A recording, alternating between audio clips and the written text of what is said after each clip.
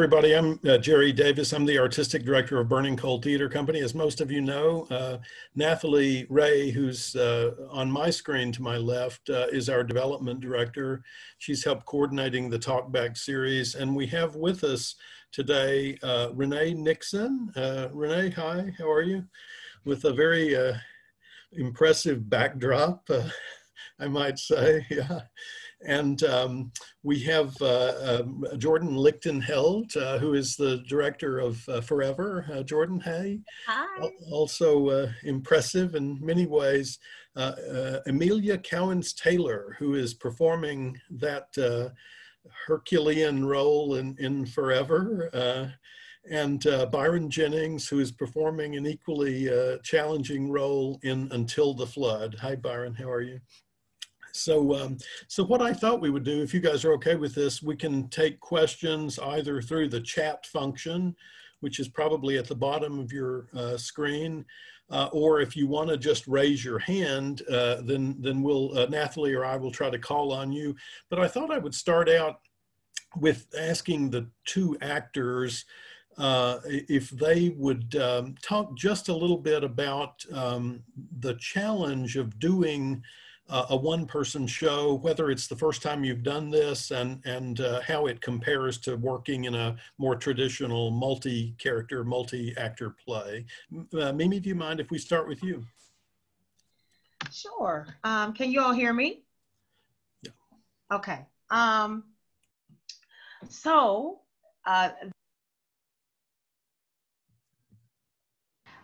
think first and foremost, anytime one person has to memorize 60 pages of text, that's always in and of itself a Herculean task. But then to really have to ingest most of it alone by yourself is hard. And that's, with COVID, the isolation that we already feel, the material itself, which is at times sad, sometimes gleeful and joyful, but many times very heavy, on top of what is going on in the world.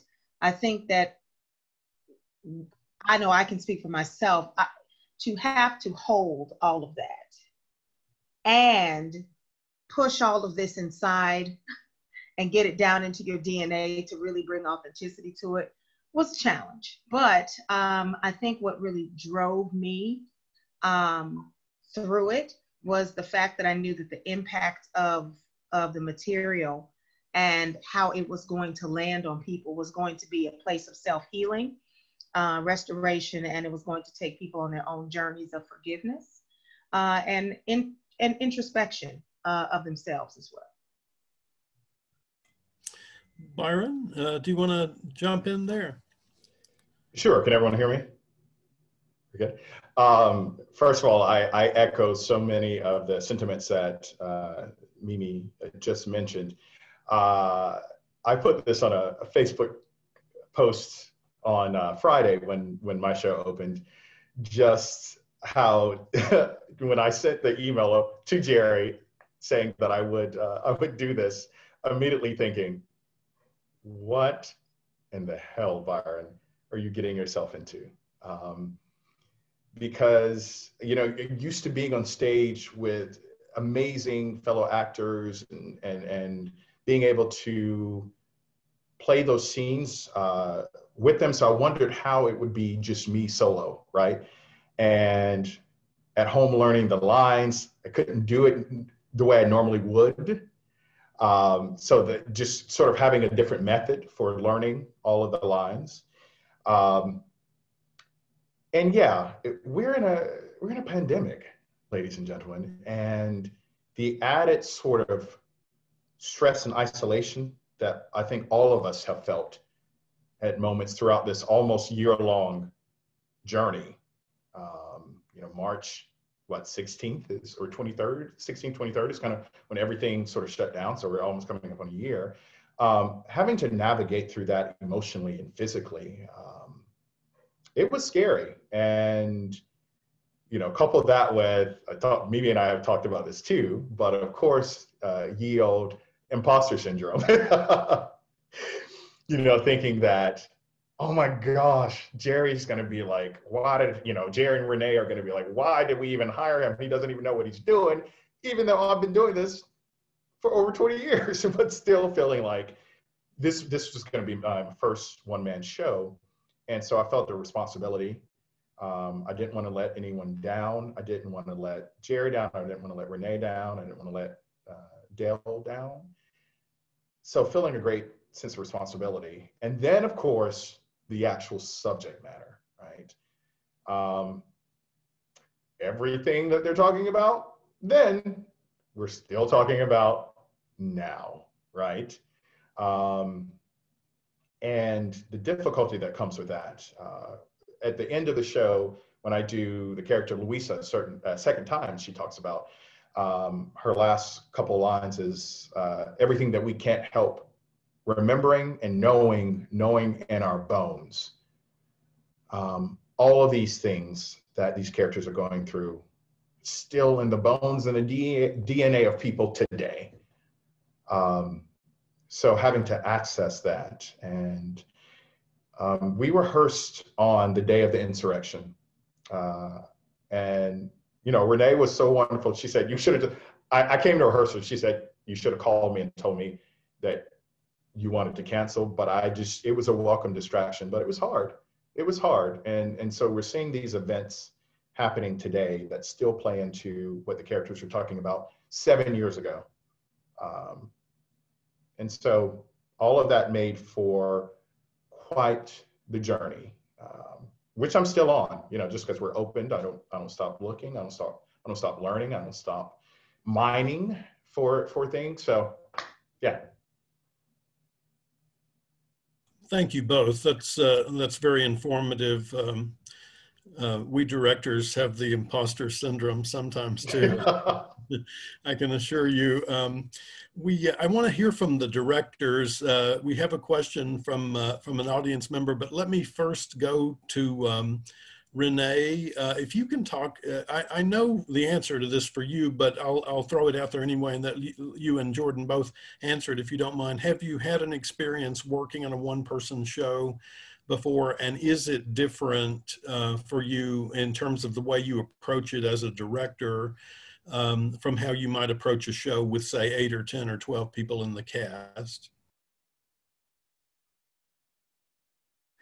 Yeah, well, for me, Jerry, yes, I have done, well, not really a one-person show, but I've done shows with monologues. I have a play called Worried and Worried 2.0, which is a group of characters that are all come from different ways and different lives, and they're all monologues about life. And actually, Mimi was actually in both of those shows. So I know all about that. So yeah, so for me, doing this was very familiar, but it was just interesting only having one actor to play all the parts. So I had to get in my head, how was I going to make Byron into an older Black woman, a middle-aged white woman, into two white men? How am I going to make him and have people see all these different characters, not just in his voice and his mannerisms, how he looks, the different setups of the sets. So I had to play it all in my head, and so I just had to start dreaming about it. And after I met Byron, I was like, oh, and we started working on it. I saw it all come to life. So it's similar but different, I will say. Right, Jordan. How about you? Is this a new experience for you? It's a very new experience in so many different ways for me. Forever was actually the first show that I've ever directed. So before this, I've never had the role as director. I've been actor, run crew, dramaturg mostly. So just that in itself was a new experience for me, being the one who was like, okay, this is my vision, and all these people are working together to kind of bring this vision of mine to life. I will say that with it being a one-person show, I personally really enjoyed the experience of it. It felt really intimate and collaborative, which is something that I always love when working on a project. Yeah. Jordan, I'm going to stay with you for a second and then ask Mimi to respond to this as well. A question from Rita, who is among our audience today. She asked, what do you feel was the message to take away from Forever? That's a really big question, isn't it? It's a very big question with, I think, multiple answers. I think for us, it was ultimately about this idea of forgiveness, looking back at oneself and being able to look at everything that happened to you and being able to appreciate the growth that you've made as a person, enjoying the journey of becoming one's true self and finding joy in who that person was and is presently. And then also just like about the complexities of parent and child relationships, especially mother-daughter, especially African-American mother-daughter relationships in particular, because there's a lot of weight behind those kinds of relationships. So those were the main takeaways that I personally felt. Mimi? All I can say is ditto to all of that. One of the things that I really enjoyed about working with Jordan as a director is that she was extremely collaborative, and we made room at every rehearsal for character development, character discovery. And every day that we were together, there was a new discovery. There was a new nuance and a new way of understanding this character, who many of you all may have caught is nameless. We never know her name, but we are very well aware of who her mother is and her mother's influence in her life. And no matter what she tried to do in terms of eliminating her mother from her life, no matter what you do, no matter how good or bad or indifferent your mother is to you, she will always be a part of you and your development forever.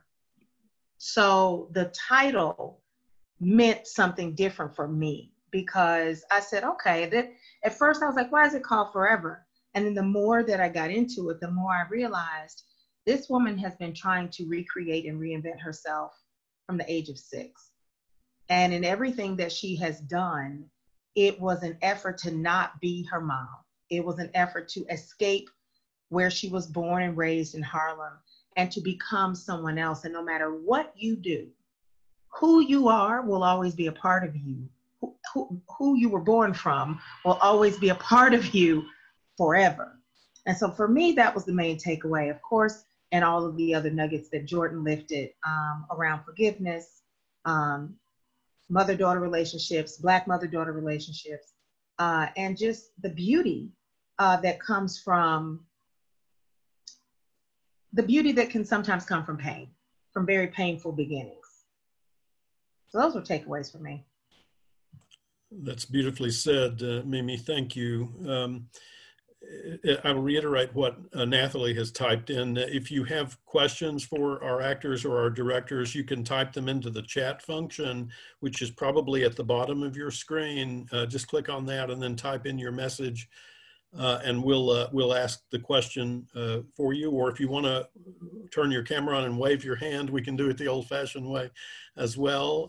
Byron, 2 questions. Did you know Dael Orlandersmith's work at all, number one? And secondly, could you talk a little bit about Until the Flood has many different perspectives, I guess, 8 different perspectives. Is there a central organizing theme, or is it simply about giving voice to a bunch of different people in the community and letting the chips fall where they may? Sure. So really the only Dael Orlandersmith piece that I've been sort of familiar with, and I'm not even super familiar with, is Yellow Man, which was a Pulitzer Prize finalist in 2002, I think. So yeah, I knew her from there. In a sense, looked into a little bit about her. I love that she doesn't have a cell phone, from what I understand, and any social media, which today we're like, what? It's amazing You know, a nice little Luddite. You just don't see that very often. And so that's amazing. And then in regards to the central theme of Until the Flood, I think the central theme is the variety of perspectives, and how we can all view even things. I would probably say, even if you are in the same economic background, I think things can be looked at different. And in that regard, I'm referring to Paul and Hassan, both 16, 17-year-old kids from the same area, both say how they, while not really knowing Mike Brown, had either seen him, said hey to him, those kinds of things, right? But I think having totally different perspectives on their approach to life and probably how that case affected them. So I think really, I would probably say the central theme is, hey, we're bringing all these people together. And you may think because some people share a hue or a gender, that they may look at things the same way, but that's not the case. You know, it's different with Louisa and Edna, the two older Black women I play. Different approaches to, you know, with Louisa, who starts and ends the show, I think she talks about hardness, and Renee and I talked, and Sarah, who's our assistant director, who has since flown back, we miss her, back to New York. But we talked about Edna almost seeing the hardness in the case. And not Edna, excuse me, Louisa seeing the hardness. And she always asks, what created this hardness? You were so close, Michael Brown, to getting out. You were so close to doing this. You were so close. Why did this happen? And you look at Edna, who, older Black female as well, was saying, I just wanted to pray and I wanted to forgive. You know, so I love that some people may assume that you're going to take characters of very similar ages, genders, races, and think that they may all think the same way about or have the same approach to the Michael Brown murder, but that's not the case. And I love that about it, playing with perceptions and assumptions, which Ruben, the barber, talks about. Don't assume that you know me, you know, young women coming from Northwestern University. Don't assume that because I live in this area that I'm innately intellectually inferior. And so that is, and I've spoken to a few people who've tuned in over the past couple of performances, and those lines certainly stand out too. Particularly some of my Black male friends who are who educate college level friends or so, who say, exactly, that's what we're saying. Like we don't, it's not a monolith. So I think that was a big thing that I got from this is, not everyone's a monolith. Not everyone who lives in the area, white or Black, is going to approach the Michael Brown case in the same way. Well said, Byron. Renee, we have a question for you and then one for Mimi. Renee, what does the title of Until the Flood mean to you? The title of Forever is, you know, by the time you finished reading or seeing the play, I think you have a sense of that. But what about Until the Flood? What does that mean to you, Renee?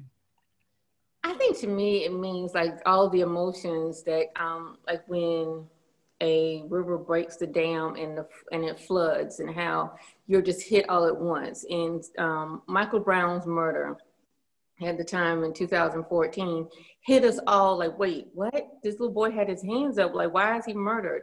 And then you fast forward through these past 7 years and the stuff that we've seen these past 7 years, especially last summer when we saw the murder.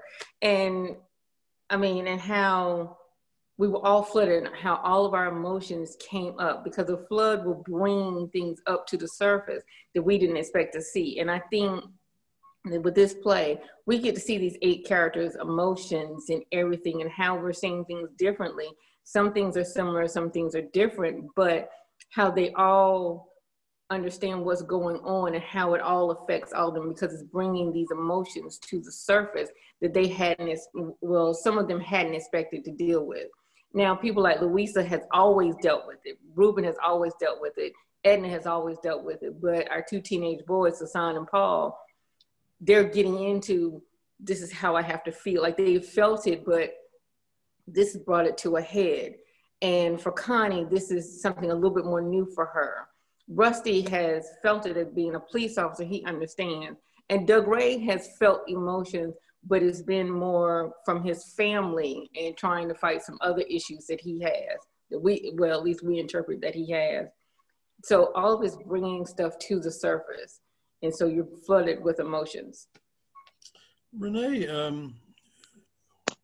what can we do about it?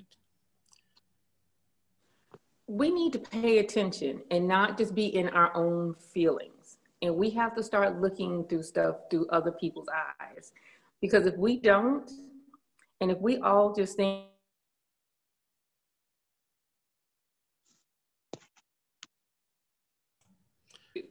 you have to see where people are coming from. And so we have to pay attention and listen. And we as a country just have to do better. We as a world have to do better. I certainly agree with that. I'd like all of you to think about, Byron, you want to say something about that, please? Yeah, I just, if I could piggyback on what Renee said about listening, but the first thing, you hear so much about reconciliations, but if we don't actually call the problem for what it is, all the problems what they are, we can't keep sweeping things under the carpet. We've had a problem for 401 years, 402 almost now. It's been 2021, right? If we do not call things for what they are, if we don't actually talk about them instead of putting a bandage over everything, it's going to continue. So I think we can't begin to talk about how to fix it until we actually talk about it and actually call the issues for what they are, and then start to figure out solutions to our problems. But if you can identify the problem, you have no idea how to actually fix it. You say we have to identify it. Who is we, Byron? Is there a specific answer to that, or is it literally everyone?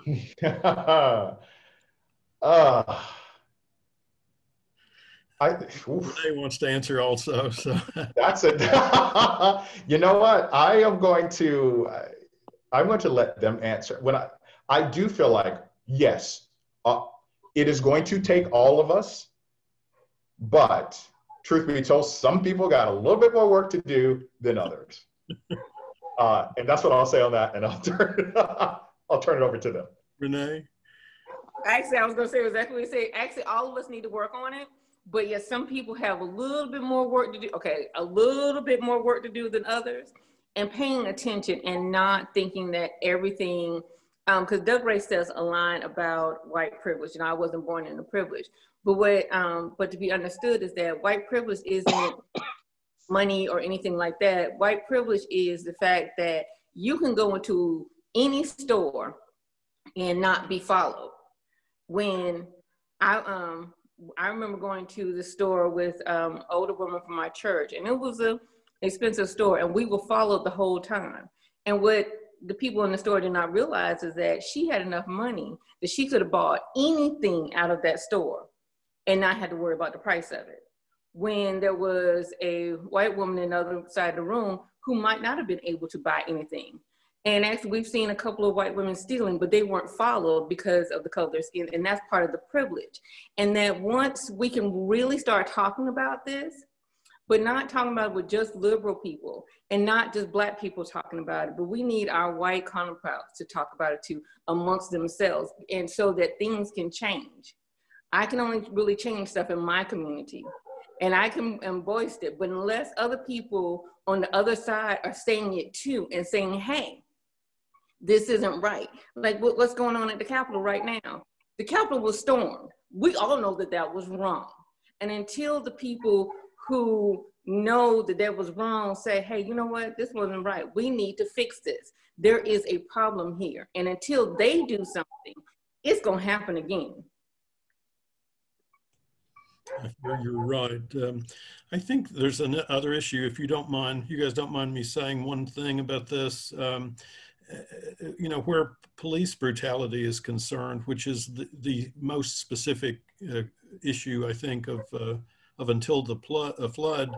One of the issues is that the people who determine culpability, the people who determine whether the officer was going beyond the call of duty, it are people who literally live in the same community as the police officer and often work in the same building, right? They're members of city councils, county commissioners, that sort of thing.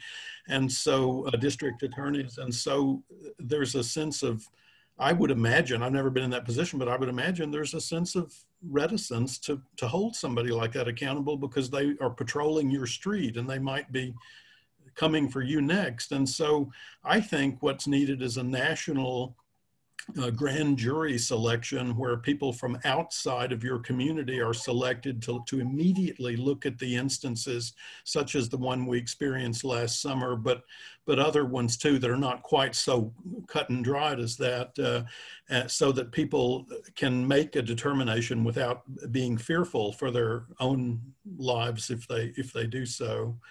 That's my 2 cents. Mimi, we have a question from the audience for you.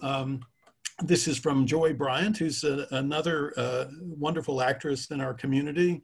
Hello, Joy. Joy says, having been reared in a family that was not like that of your character, how did you approach the character and how did you arrive at a point of authenticity for the character? So thank you for that. And Joy is also a member of my sorority. So hey, soror, Delta Sigma Theta sorority. So good question, because thankfully, this woman's mother was no way near any resemblance of Roberta Imogene Cowens at all.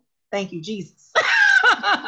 And so what I had to do was kind of go back through my arsenal of research. I spent some time watching Precious again, which is probably the only work out there right now that really talks about a very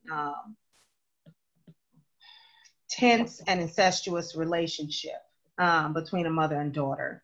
And what I did was I dusted off my Uta Hagen training from Jerome Davis.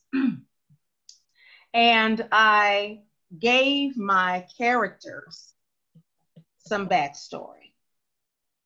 And I gave them some things that were not in the play as to ways for me to understand them.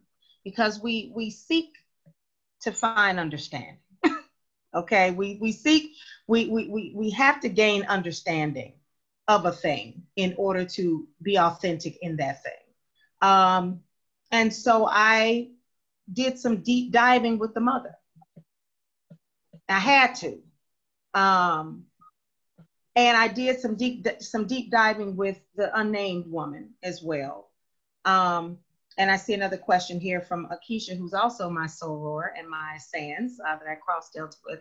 How did I recover from the repeated emotional performance of the role and what it demands?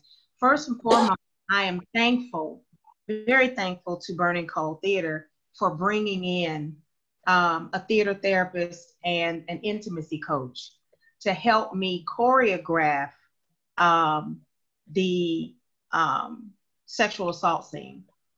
And one of the tools that I learned was this 5 senses closure exercise so that I could pull myself out of the emotion of what was going on. And in that blackout, give myself 45 seconds to a minute to compose myself by doing 5 things. There's a glass of water on the table. So I drink the water. The glass has texture on it on purpose so I can feel the glass. It is there's ice in the glass and I want to feel the coolness of the glass, okay? I wear perfume every day, so I smell my wrist while I'm in the blackout. And when I am ready, because I was given autonomy and control of when I would be ready to come out of that scene and go to the next beat, I could then hit the table to let the crew know she's about to stand up and walk to her next mark.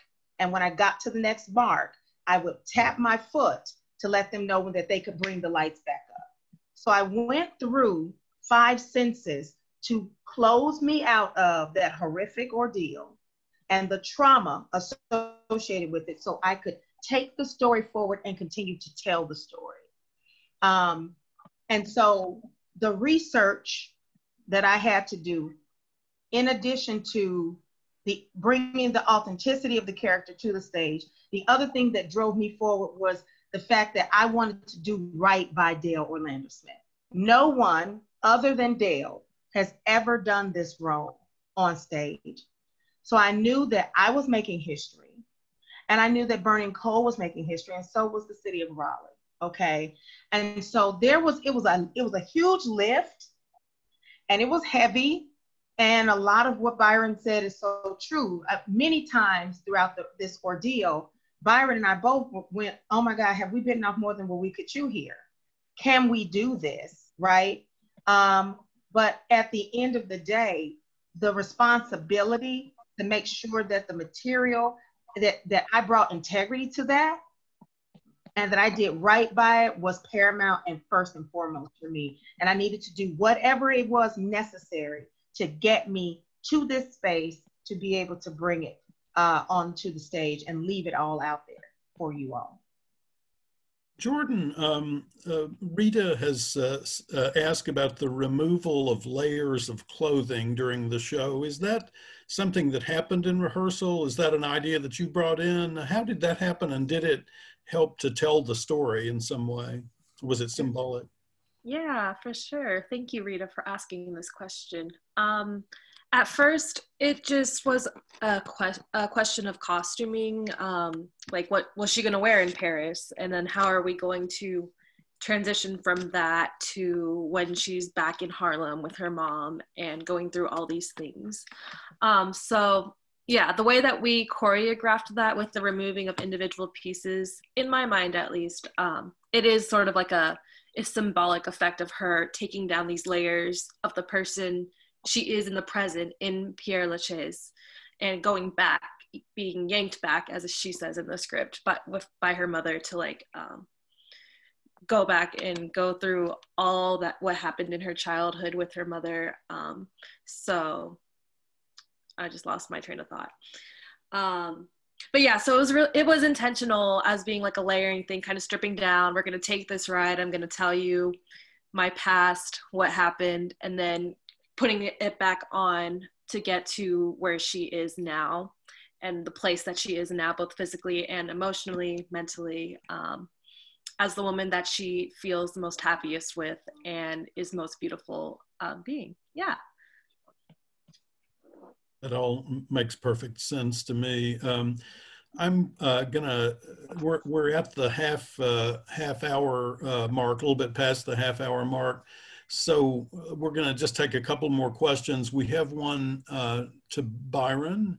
Was there any one character that you played that gave you new insights personally, either specifically into that case or more broadly speaking into life?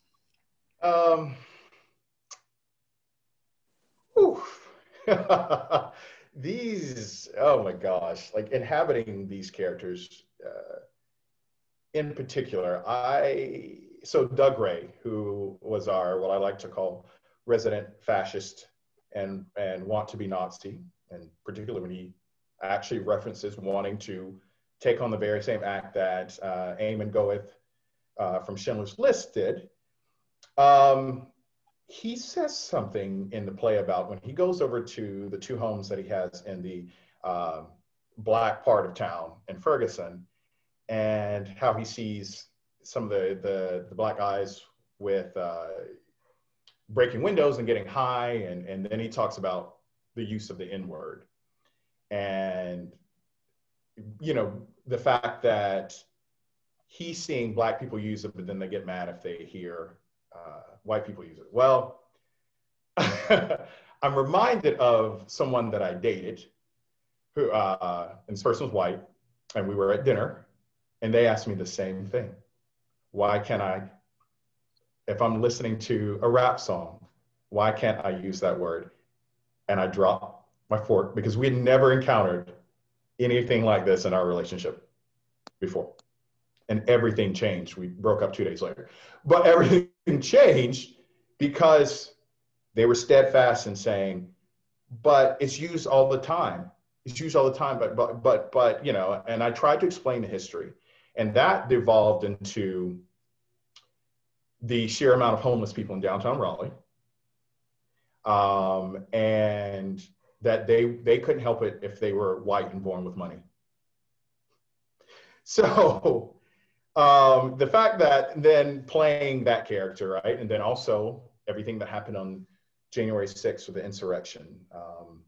I definitely have some new Paul nuance, excuse me, not Paul, some new Doug Ray nuances there. So there are certain things that and conversations that I've had in real life with people that, while the play didn't necessarily shed new light on it, it helped to illuminate things that I already knew and felt, and things that I could access, but also try to do it safely, because emotion memory can be a dangerous thing if it's not done properly. So thank goodness for lots of training on that. And, you know, hearing what Mimi went through with her intimacy coaching, like the certain things like that I've been taught over the years. Yeah, there was just one, thinking about Hassan, the character, the 17-year-old who plays the drums or the buckets, him talking about sometimes wanting to stand in front of a gun and just wanting to leave this place. That just, while I've not necessarily been there, that was something, that was a new emotion, like someone who feels so much despair that they want to go before. And not only this, right? Not only in a very specific way, him saying, oh, I don't want to jump off something. I don't want to pull a gun to my head. I want to go before a racist cop and have that cop in my life. That is so specific. The specificity in that is breathtaking. So getting in and out of that character sometimes can be a bit much for me, because I go next to Connie, who is an ally, but you know, with reservations, right? So yes, I may have gotten off track a little bit of that, but basically inhabiting all of these characters have basically highlighted so many of the conversations that I've had with friends and loved ones over the course of my 40 years on this earth. And so just using that in the show, but trying to do it safely, so that I am able to maintain my sanity and my self-worth by the end of it, and my dignity, right? Bringing dignity to. We recently lost 2 days ago one of the greatest, Miss Cicely Tyson, and one thing that Cicely Tyson, that was big for her, was to approach every role with dignity, and she refused to take some roles. And when I was a kid getting into theater, I actually sat down with my parents, and we said there were certain things that I would not do. I just wouldn't. That I would always try to bring dignity and class and grace to whatever I was doing. And being able to inhabit all these characters allowed me to do that. And so I just want to give a shout out to Cicely Tyson and that lesson, that we should all try to approach everything we do with grace and class and dignity. And if more people did that, this would be a better place. It's in microcosm, the task of the actor, especially. It's really true of any artist, but I think for actors especially, that's true, because in some sense our body is the art, you know. We have one more question, and it's from Mrs. Rutland. Mrs. Rutland, this is a long question. Do you want to just ask it yourself of Mimi? Can you hear me? Yes. Well, as an elementary behavioral specialist or therapist in a predominantly diverse, not really diverse, but a very low economic driven school. I have kids that live similar stories. They come in and they share such painful stories about their home life. And it's my job to always try to give them the brighter side, that, you know, there's only 6 more years that you'll be in that house if you do the right things here. And I really love the way the play allowed the character to go through snapshots. And I'm going to steal some of that, because it allowed the character there to actually walk back through years in the present. And it was just amazing to see that. And I was curious if, Mimi, during the time that you were walking back, was it hard to not actually walk back through your own life? I did have to pull from some of my own life to bring some of the authenticity. I unfortunately have lost both my parents, and and both my parents died. My father died at 95, so I watched him transition, and my mother died at 73. And having been that person that helped to plan their homegoing services from beginning to end, what they wore, every step of the way, in and out of hospitals, hospice, and all of that, I pulled from those hospital experiences, especially when her mother was in and out of the hospital, losing her ability to see and things of that nature. I've lost family members to diabetes and to kidney failure, and an aunt watched her transition as well. So I did pull from real life a lot of times for that. Concerning the ability to utilize snapshots as a healing tool, I think that is an excellent idea. And those snapshots, you can take a snapshot of anything. You can take a snapshot of the good, take a snapshot of the bad, but in the instance of those children who are living this reality every day, if you can find a way to help them find snapshots of the good for them to always come back to, that would be excellent. Because one of the things that as she was living through the latter part of her life, through her mother's latter part of her life, unbeknownst to her, she began to interact with her mother, and it was coming back to her as journal entries and snapshots. And those chronological times in her life where their relationship was not only fragile, it was fractured, it was hostile, it was ugly. And then we find out of all of that, unfortunately, after her mother leaves this earth is when she comes to truly forgive her. And in many instances I've heard of from friends and other family members, sometimes it takes for some folks to leave this earth before you can begin to live. And I have heard that story over and over and over from other people, and I did pull from real life in order to bring that to the stage. Well, thank you very much for that. It was an amazing play. I truly enjoyed it and plan on seeing the other play, both of them together next weekend. So thank you both for sharing your life with us in theater. Thank you. Thank you, Mrs. Rutland, for what you do. And I think, Renee, you need to get with Mrs. Rutland about your next play. that sounds like a play waiting to happen right there. Yes. Well, thank you, guys. We'll wrap up now, and I just want to say thank you all for help us spread the word if you can.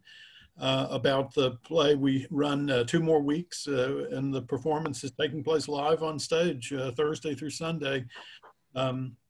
So thank you all, and I appreciate all your work, and I look forward to seeing you in round 2 next week. Thank you, everyone. Take care. Thanks, Jerry. Thank you, everyone.